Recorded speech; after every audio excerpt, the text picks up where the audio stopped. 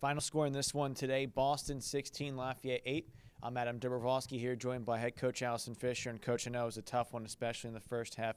But your thoughts overall on how the team fought back, especially with that 5-goal run in the second half?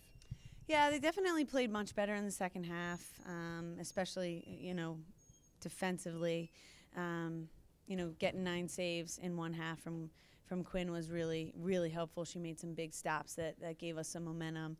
I think we had the ball a little bit more, which definitely helped. And we were able to, keep their possessions. We were able to. They weren't as productive on their possessions in the second half, so that definitely helped us gain some more momentum in the second half.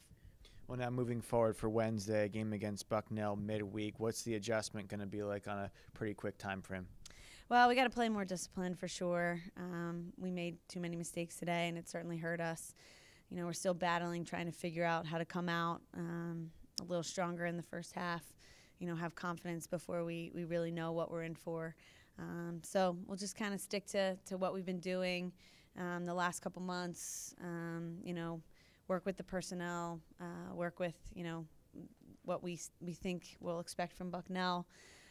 Try to build them back up by Wednesday. Well, best wishes moving forward, Coach. Thank you. And thank you. The next game again is Bucknell. That's going to be Wednesday, 7 p.m. start time, and we'll have that on the Lafayette Sports Network on the Patriot League Network. For the Lafayette Sports Network, I'm Adam Dobrowolski.